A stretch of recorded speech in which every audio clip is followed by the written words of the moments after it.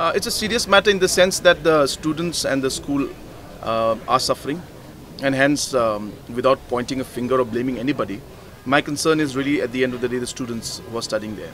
So hence, whatever has to be done in the larger interest of the student community, especially the students of Pine Mount School, the government will take necessary steps in that line.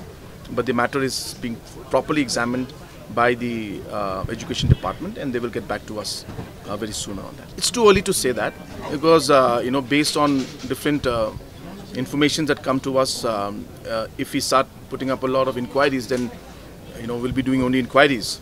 So it's not possible to jump into it. But obviously, if we find that from the initial findings, if there are some substantial evidences that there is something wrong and we need to dig further into it, at that point in time we can take a call. But as of now, as I said, we have asked the education department to give us a report on what is the status of things and how we should move forward.